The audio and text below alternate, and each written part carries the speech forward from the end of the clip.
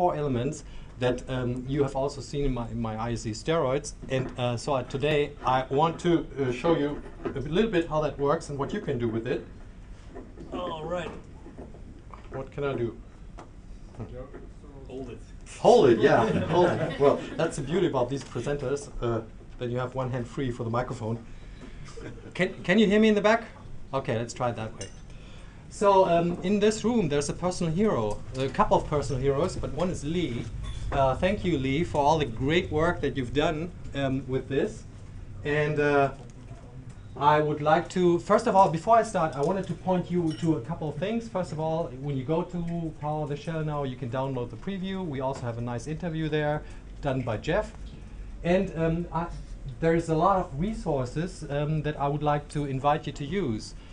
For example, for 4 years now, I'm putting out a daily PowerShell tip, and you can see a couple of these here. It's all different stuff, how you can create tiny URLs, how you can find functions and stuff like that.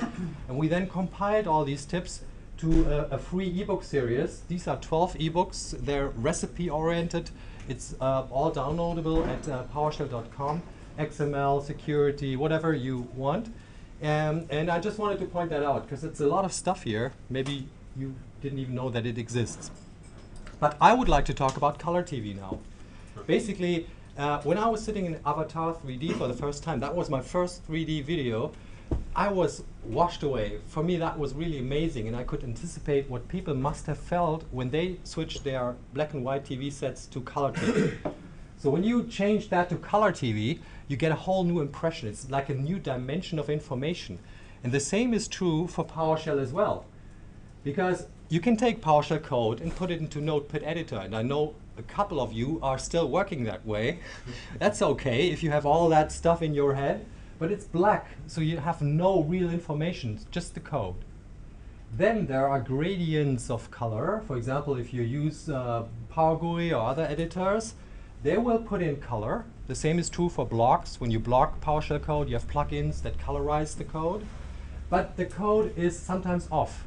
For example, here you see a string which is double quoted, and the variable inside of it is brown, so it's not really a live variable, although it should. So with these software, they have to sort of do the hard work themselves. They have to create parsers and parse the code by themselves, and since it's complex, they are sometimes off. When you take a look at the ISE, you'll see it's doing it right.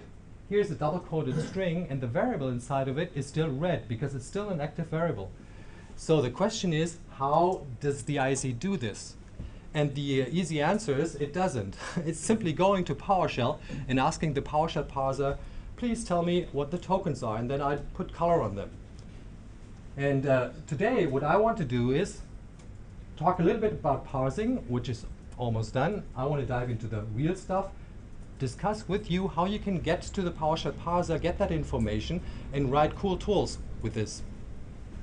The PowerShell parser can be accessed in 2 different ways. Before we do this, I need to clarify a couple of terms. The parser, as you have seen yesterday or the day before yesterday in my speech about parsing, is actually taking raw data and putting it into meaningful pieces. And these meaningful pieces are called tokens.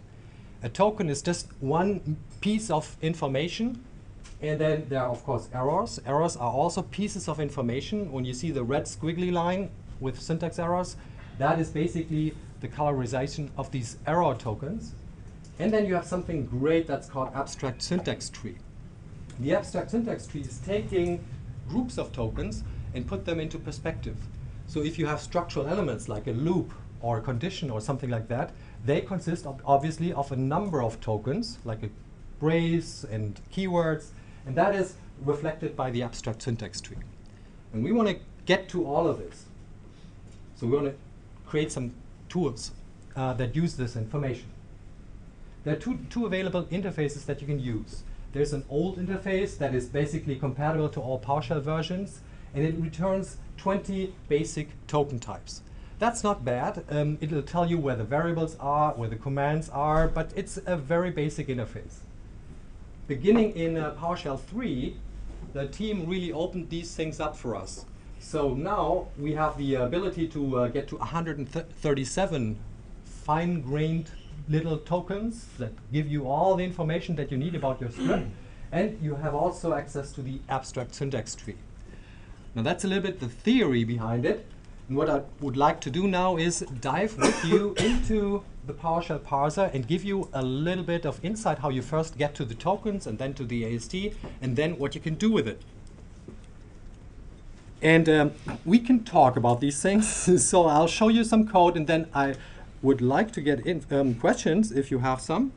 Here, what you can see here is my sample code. This is just the one line of code that I would like to tokenize. And here I'm providing an empty variable. It's called errors. It could be called anything. Because when you ask the old parser for the tokens, it is returning those errors in a slightly unusual way. Developers know what's going on, but as a scripter, it's a little bit unusual. It's the ref by reference addressing. So I'm basically handing over an empty variable, and when I call this, the variable is then filled. So it's basically doing it the reverse direction. Or when you at night go to a party, have a lot of beer, and sometimes people go around the corner and also have beer the reverse direction. That's basically what this is. So I get back, I hand in code, I get back errors, and I also get back the tokens. Garbage in, garbage out. Yes, that's basically it. You get pictures in your head now. So when I take those tokens and show them in the grid view, you'll see what you get. I'll do that here, and obviously my code only had these elements in there, a command token and a string token.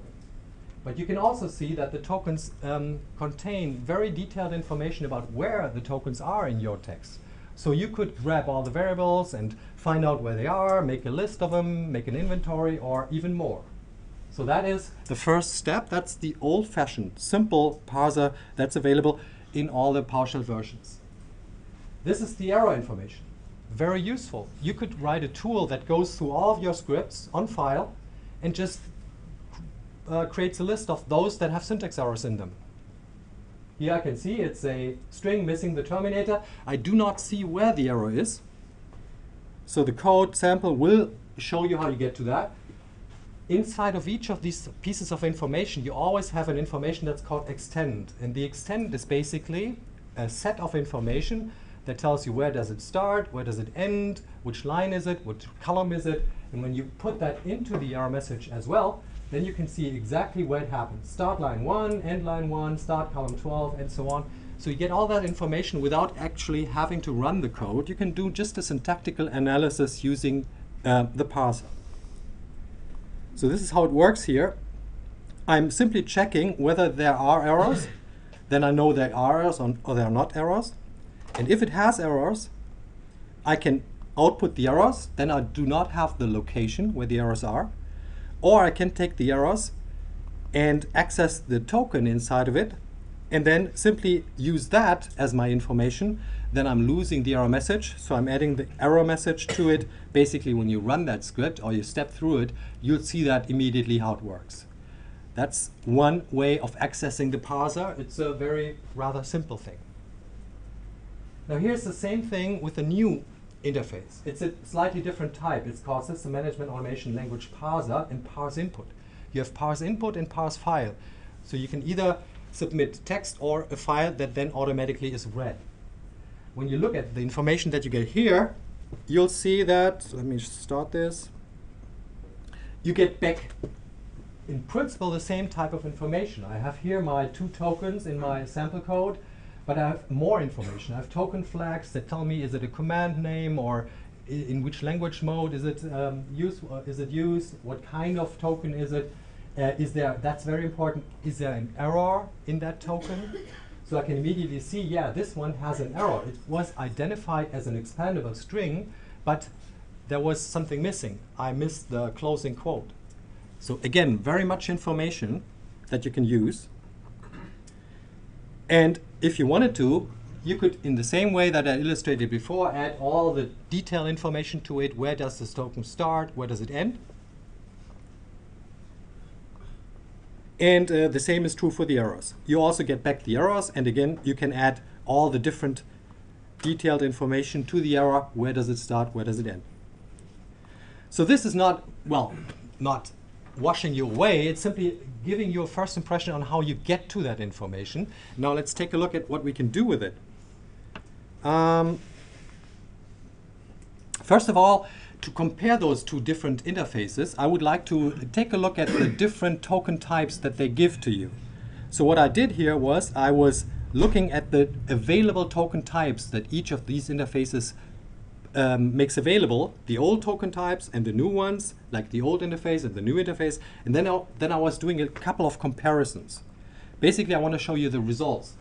So these are the 20 old token types that you can expect from your old interface that is compatible to PowerShell 2. It's just 20 different tokens, the most basic tokens. If I do take the other interface, you'll see I have 147, oh not 37, 47 tokens, and they are much more detailed. You can find operators, you can find braces, opening braces, closing braces, all kinds of stuff that you can then use to create tools from that. And then I did a comparison, what are the differences? But I think it's more rewarding to look at the same things, like what are the same things? These are the common names that you find in both interfaces. All the rest is different. I would recommend using the simple interface if you simply want to find variables or commands. If you want to do something sophisticated, and I'm going to show you a baby obfuscator that sort of obfuscates your scripts to protect your intellectual property, then you of course need more. So most of these scripts here are in the slides so that you can play with them later on. Now, let's assume I wanted to get a list of variables in my script. If you look at this, I'm defining this kind of token type that I want, that I'm after, a variable. You've seen the list of available token types before. This time I'm not using any sample code as a string. I'm simply accessing the AST object model and reading the current editor text. Parse input wants two buckets where it sort of reverses its information, the errors in the token, because there's a third piece of information that it gets to me. That's the abstract syntax tree. I don't use the abstract syntax tree in this example. All I do is I take the tokens and I want only those that have my kind, and then I output it. And that's what I want to do. So here I have a list of all my variables in my script, just like that. The column name gives me all the names of my variables, and then I have additional information, where can I find them. And if you think about it a little bit, this can be great for reporting. You can do auto documentation. You could even do tools that rename variables, refactor things like that. When you look at it, this is the basic code that you need to access tokens. I should create a function out of this so that I can use different token types depending on what I want to do. And here in IC steroids, all I do is I select the code that I really want to reuse. That's the part that I want to reuse. And then I say refactor turn into function. So now I can create a function out of it. And I say get token. And here are the variables that I use inside of my script. And I just choose the ones that should be public, that should be parameters. Basically, what you see here is a user interface on top of that, what you've seen just a minute before. So it can be fun. It doesn't have to be, but it can be fun when you have a user interface. So this is the function. It's auto-created. It's an advanced function, get token. And if I run it, let's see if it works. Let's clear this. Get token. I have here my kind, that's the variable, and I have here my different token types. That's taken from the type. It was a strongly typed variable. So here I can immediately see all the different token types. And if I wanted to get, for example, curlies, left curly,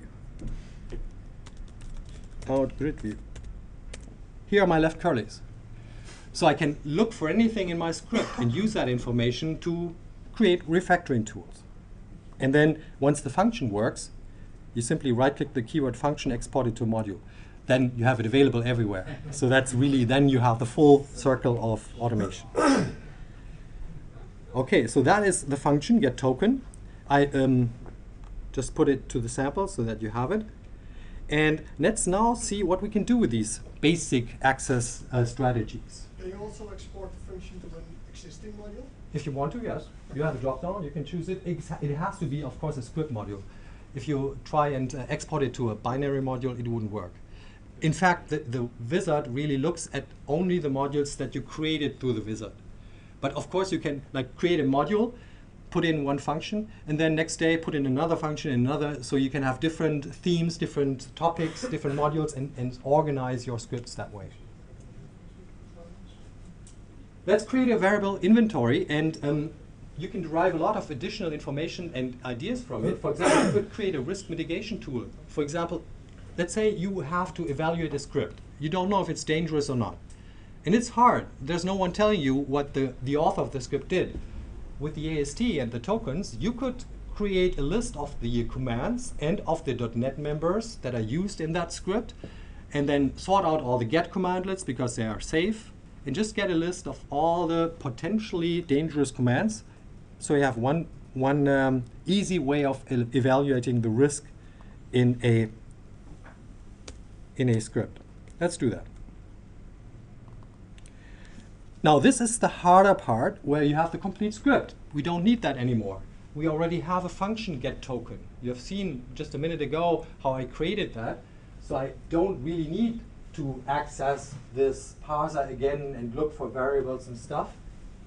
So instead, I could simply use my function, get variable, and then take out the name.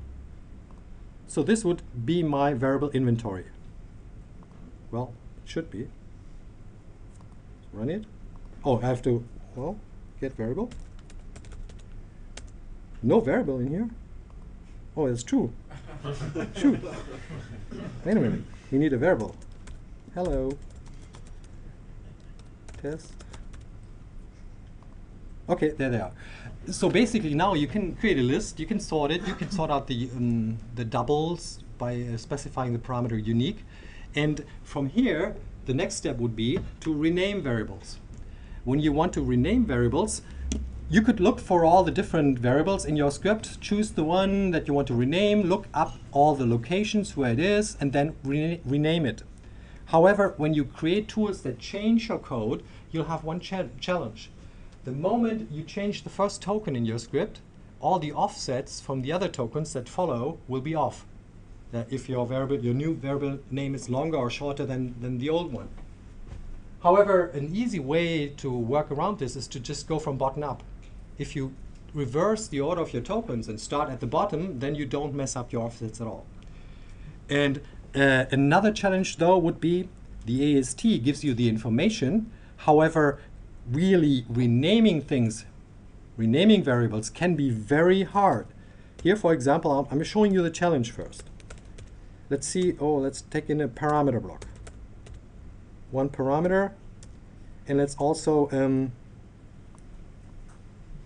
use it here, and also maybe put it up here, and then access it, name, parameter, and maybe even access it through the object model. PS bound parameters contains key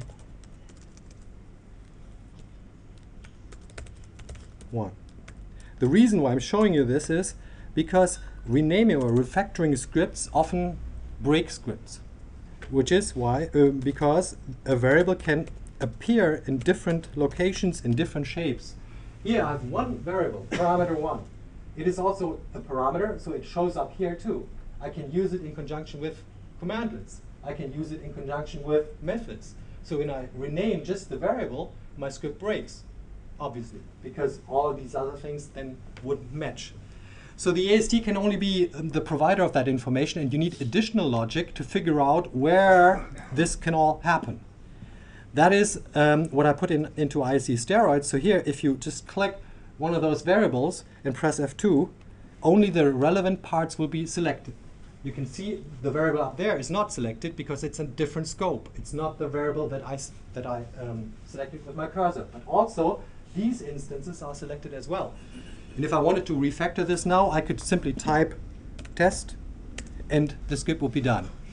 So that is basically what you can take out of the AST and the tokens. You can really develop clever logic, but you cannot expect the AST to miraculously do that for you. You just get the basic information about the structure of your script. Okay, let's go.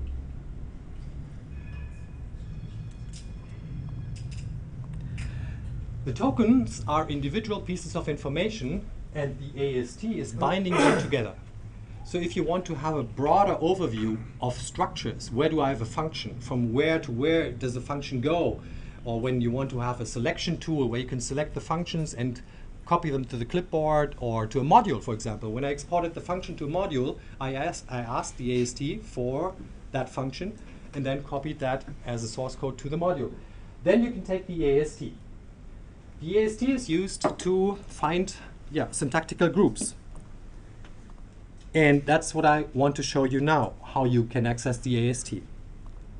Exploring the AST. Let's see. 3, 1. It is basically the very same script. The very same script that I used before, except before I ignored this part. I just ignored the AST. This time I'm outputting it and showing you what it is. So I'm running this now. Let's do it like this. And this is what you get back. And I'll show you where it comes from in a second. These are the different AST structures that you can find in that script. So this time we're not talking about individual keywords. These are syntactical things. I have an assignment. I have a command. I have a command expression, which would be a command plus parameters and arguments. A pipeline. All these metadata, if you want, are now accessible. And this is how I did this. When you ask the parser to parse your code, you get back the AST for the entire parent script block. That doesn't give you much information. The secret really is, and it is not very intuitive, you need to know that code, would be this line here. You're basically taking the AST and using that method, find all. Find all can then recursively search for all the children, like the child AST structures. And this tells the function or the method that it should really go recursively. If you set that to false, it'll be in that level and not recurse into deeper structures. And this here it's a script block. It's just a piece of PowerShell code. In this case, this is a delegate. It's basically some code that PowerShell or this method evaluates each time that it meets an AST. And then it executes that. It's basically like the guy at the door at the discotheque who's deciding, can you go in or not? So that is basically the rule that this guy is applying. And the rule here is true, which means I want to see everything. Just give me every single AST. It's always OK. At that point, you can also put in a condition and really only return certain ASTs, only if conditions, only functions. It's up to you what kind of condition you want to put in here. But for this sample, it'll give you the entire structure of your script. So this one here is a different approach. Here, I say again, find all, but this time I have a condition, a specific condition. I'm saying arg. Arg is a variable that's already there. That's the AST that is being evaluated. Is arg of the AST type that I'm after? I'm not saying true all the time. I want to see if it is a system management automation language command expression AST. So I want only the command expressions. And if I do that, I ran it already. Commands. Oh, no commands in here. Damn. Run it again.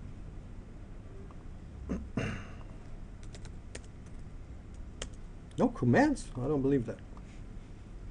Let's just take a pipeline. You can take any of the types that you've seen before that are available. But that is strange. Hello. Okay, I get that.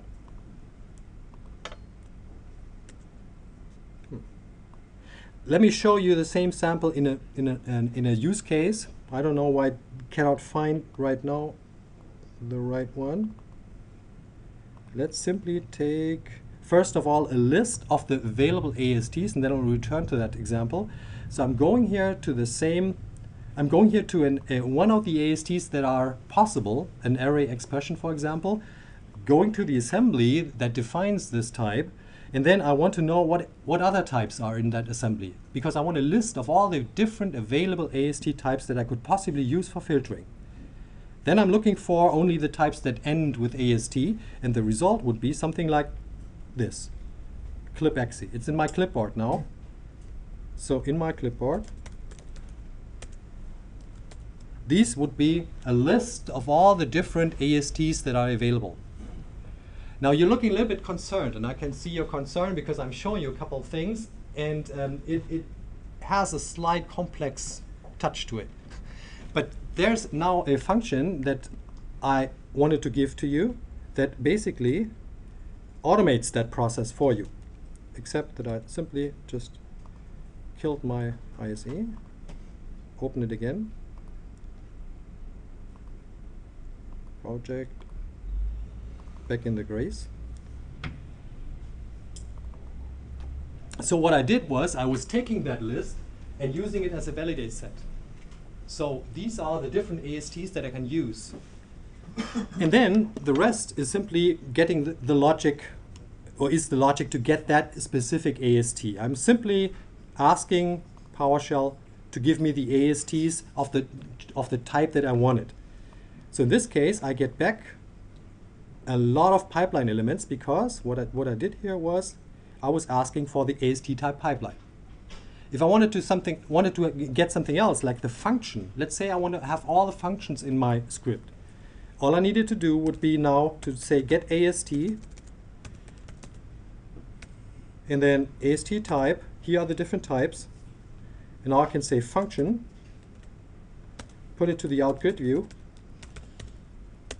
and this is my function, get AST. It's the only function I have. Also, I get the source code in the function, but a lot more information, where it starts, where it ends, the extend. So with this function, get AST, you don't have to really fiddle with the low-level stuff. You have now two functions, get token and get AST, that give you all the information that you may need for your tooling. And that leads me to a little project.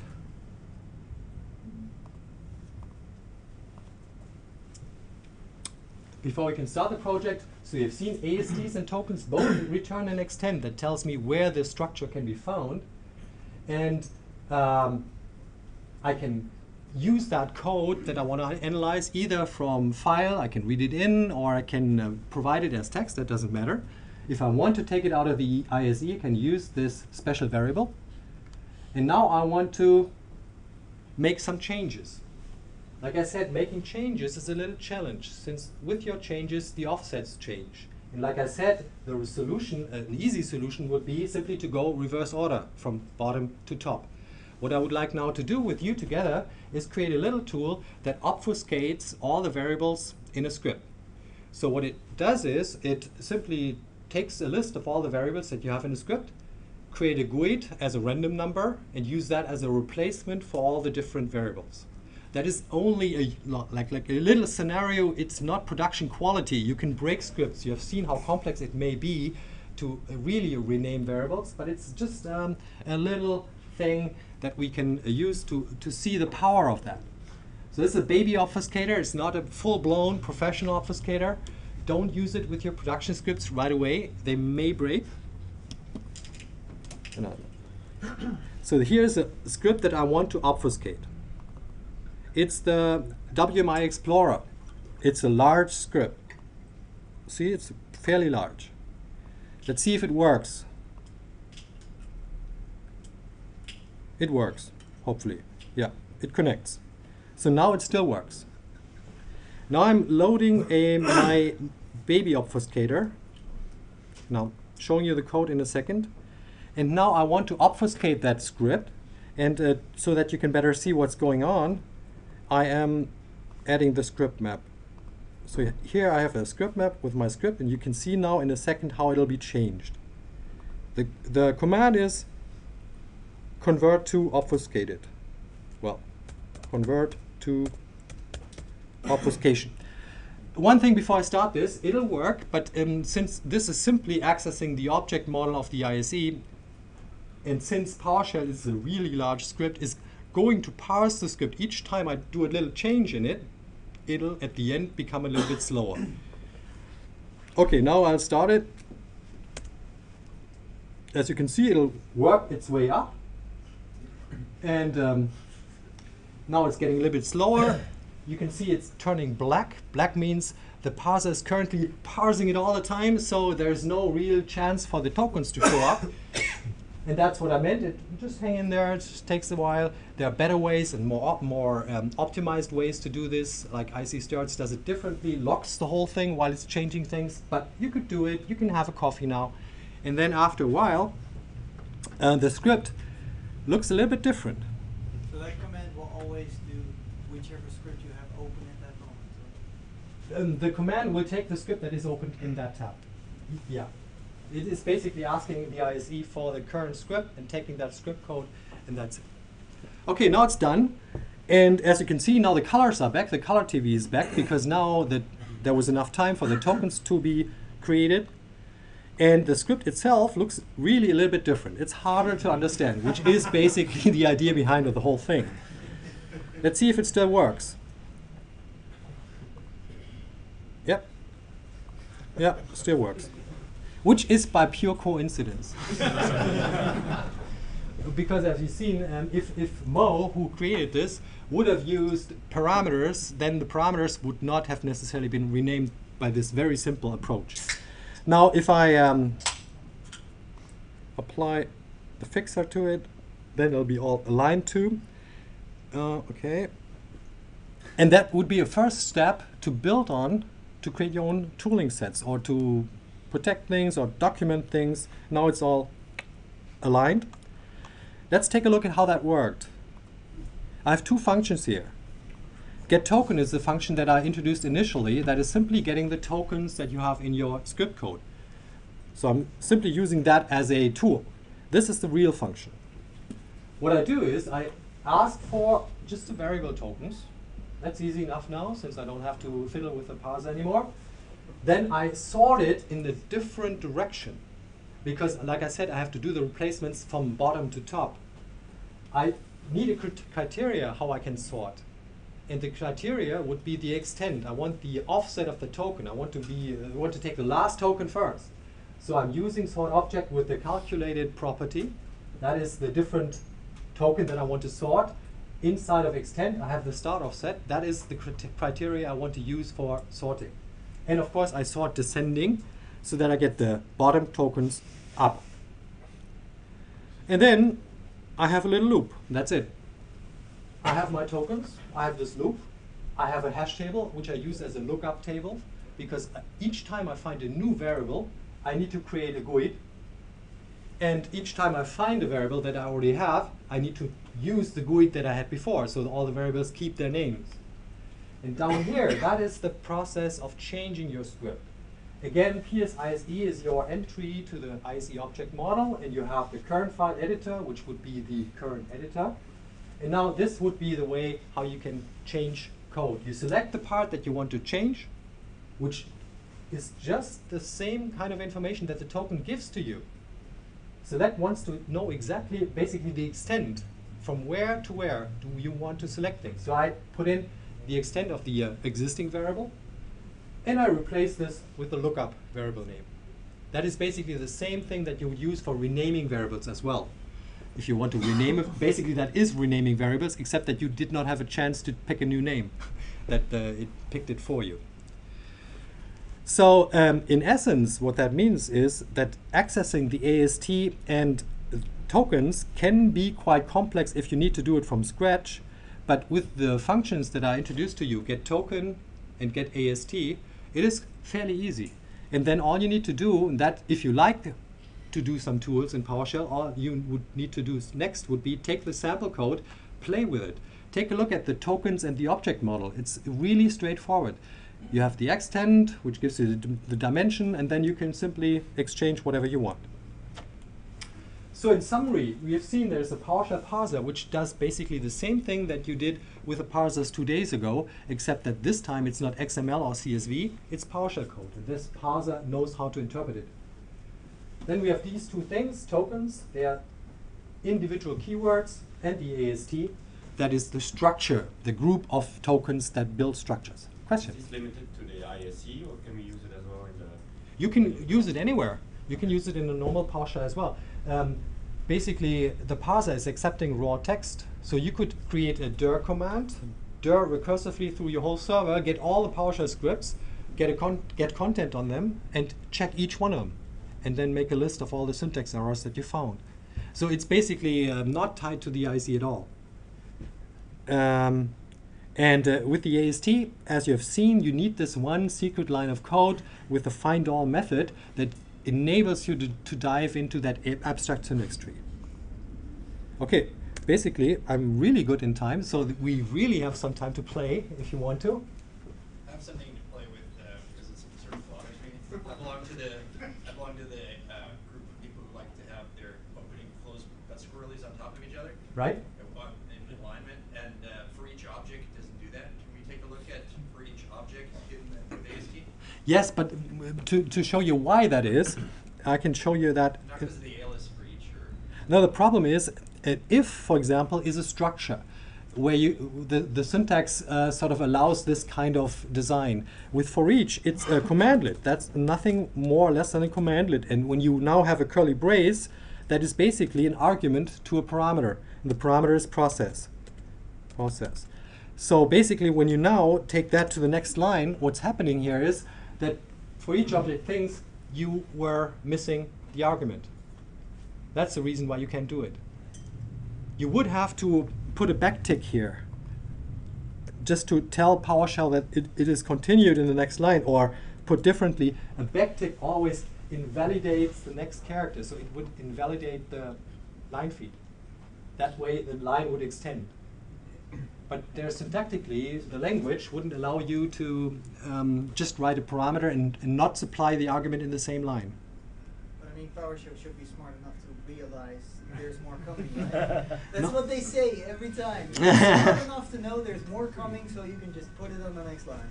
That is true, but then again, maybe you want to do it on purpose. Maybe you really want to have a script block in the next line. but if you do where object, it works, for example. So. No, it wouldn't. I'll try it. You'll see that. I mean, because I always align all my scripts like that. Wait a minute. For each 1 object, to it's 10, always- Exactly. where object, and now let's say like that. Only the uneven numbers. That doesn't work. Syntactically, it's okay, but it doesn't give the result that you want. Or you just bought yourself a beer. So it's asking for the property. It's basically wanting the parameter. And if you, for example, you could have fooled yourself into thinking that it works if you do it like this. Well, it's still asking for the property. Yeah, it should be. Maybe you have PowerShell 7. It's not your ISE steroids that's doing that? No. Wait a minute. I'll start. I started like this. Let's do it like this. This is a naked one. If it does work, I'm worried. Let's do it like this. Now this is just a naked, no profile, nothing changed ISE. So let's put it like that. Bare bone. Bare bone, yeah. practically See, works same with thing. ISE. No, it doesn't. Okay, it doesn't. But talking about this, if you don't want to start from scratch with the AST, and if you like aligned braces and all this kind of stuff, then you probably have seen that if let's put it this way, if I have something in here like this, hello, test. Oh, you see automatic alignment? It's putting that to the right. Now, if you wanted to, just imagine this was a large script. Then you here have an adaptable access to your AST and tokens. If I don't want to worry at all, I simply press this button. And then you'll see that the braces are not aligned under each other. But you have here an advanced section with all the different scripts that do this. these are open scripts. You can take a look at those. For example, if you look at character operations and then here convert illegal characters, right-click that, open that script, and yeah, I know what I'm doing. Then, as you can see, here are the Unicode characters and the replacements. Here are the ASCII codes and replacements. So you can do whatever you want. You can extend it if you want to. And the curly brace thing is simply another piece of script. It's here in script block. And you can see align braces except one-liner, align braces including one-liner, and remove empty lines. And then you can check the ones that you want. Some are mutually exclusive, like this one. And you can then run the whole enchilada, or you can say, well, I just want to run my script block. Let's see. Including one-liners, okay. And I want to just apply that. Oh, and it didn't work. Let's do the other way.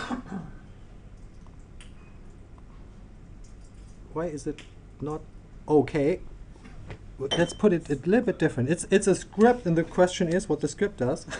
Let's put it this way, including one-liner. Okay, let's put it this way. No changes. No changes. Well, don't know. I have to look at it when I'm not in front of you, because this makes me nervous. All right, but it is an extensible thing that where you can put in any kind of script that you want in addition to those that are there. Let's just take a look at maybe one of these. Let's take case correct command parameter names. And what you see here is basically it's going through all the commands that you have in your script, and it is getting basically from IC steroids the AST for commands already. So you don't need all that script stuff that I showed you before. But you could do it all on your own if you wanted to. And when you click something, these optical guidances here, these are basically visual representations of the AST. So you see here is your token, and this line is your AST that you're currently in. And Bartek was talking about this clever selection thing. That is AST based as well. If you click a command, it'll tell you here what it is. It's a command in pipeline. And when you now press Control Q, you select the token. Press it again, you select the next structure, which would be a command. It's up down here. Then you have the pipeline, then you have the statement block, then you have the if statement, and so on. So you can go by AST steps. That's basically illustrating what AST and tokens can do. Okay, more questions. What would be AST tool, or what would be language-based or refactoring tools that you want? IC steroids. You're heading in resharper style territory then. That's like where you're going with this, right? that you sort of, yeah, that you can automatically change the structure of your script. And it keeps you right, because most of our developers in C# landers swear by resharper, so it makes them much more productive. We have templating set up to choose which sets of rules that we're going to go apply to the code. Yeah, that's basically what you see here, the open architecture, so that there's no one taste. One likes them aligned, the next one wants them right after the command, whatever. There are thousands of different tastes, and that's why it's an open structure. So yeah, from projects, branching and merging style scenario, we want them to try and keep to the same layout, so it makes merging the code back in straightforward. That is basically the idea here. So once you have, for example, refactored a script to your company standards, what you then could do is simply, let's say it's saved, it's a script, test 1. Then you could, for example, have someone authorize it. Here's a little symbol down here, so you can apply a signature to it. Let's say this one. And then you have a signature in there. And now, if you set up your environment right, then you could make sure that production scripts are always validated by some people who did the quality control or the structures. Okay. All right, question? So just a question. Yeah, with your ISE, all your squiggles are based on best practices that you have rules for matching AST, or? Yes, that's true. Like red squiggles are always bad. But if they're not red, then you can ignore them if you want to. And basically the idea behind it is when you click a squiggle, it'll tell you in the status bar what's wrong. Okay, I can see here, should be single quoted. And then if I want to fix it, I can say, okay, fix it. or if you use an alias, again, it works, but it's not best practice. So if you click here on the squiggle, you can simply fix it. And that's learning by doing it. For example, if you have a function and you put the parameters after it, A, B, C, the VB script style, you can do that, but now it's a green squiggle. Green squiggle means, well, blue squiggle is you should care about it. Green squiggle is simply, well, it's not that important. When you click on this, it just says it's an inconsistent syntax because this syntax is not compliant with the script syntax. In a script, you have a parameter block. So if you want to have it consistent, you should do the same thing in a function too. So when I click here on fix now, it simply puts it into a parameter block. And so now you have the parameter.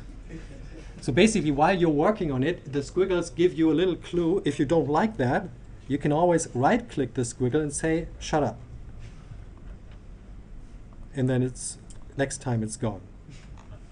I have to probably, next time it's gone. OK, not now. Next time you open it. So when you want different syntaxing, you have to edit the scripts. So is it possible to create a company syntax profile and have all the same people use it? Yes, of course, because basically that is the profile that you can see here. Wait, oh, sorry. That you can see here. That is basically a set of scripts that are residing in a folder. And if you share those scripts among your team, then they all use the same set of scripts and can all, with a click of a button, refactor their stuff. Yeah, so you have to distribute those among everybody who uses it. Yes, that's basically your freedom, but also your requirement to have these things and adjust them to the way how you want them. Okay. It's also possible to use the PowerShell parser to parse other languages like Perl or Python. Well, it is possible. It's the limit is the time to implement it. Basically, you can extend it to any kind of language. Like IC already has different languages. It supports XML. So if you open an XML file, you have also a parser for that and colorization and stuff. So it is doable, but would require quite a lot of work.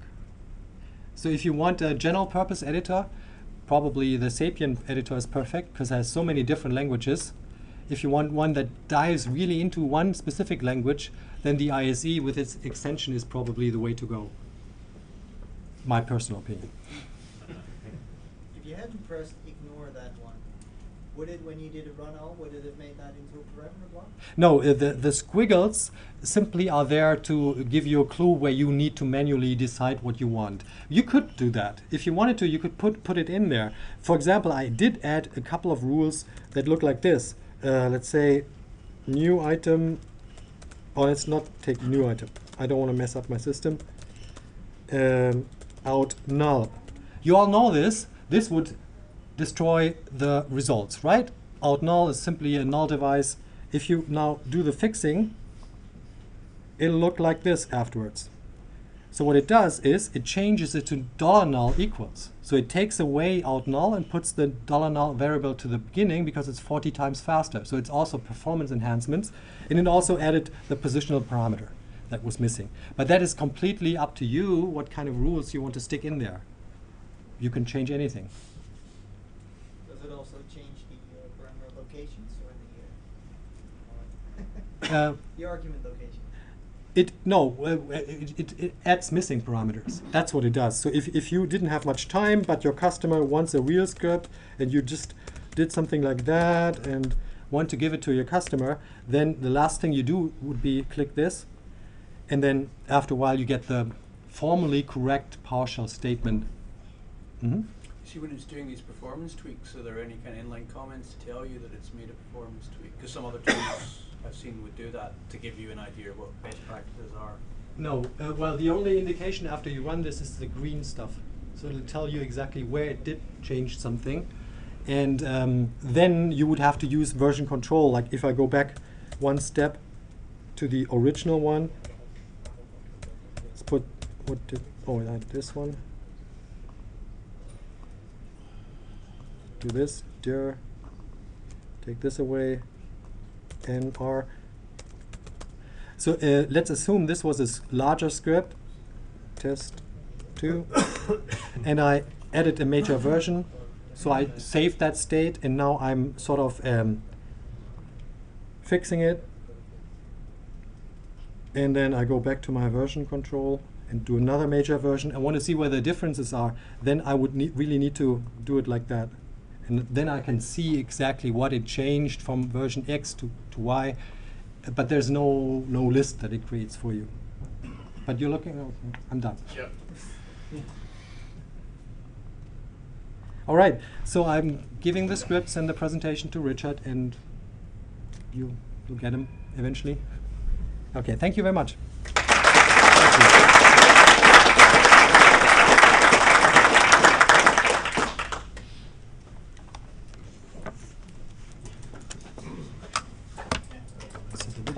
While we're changing over, can I remind you to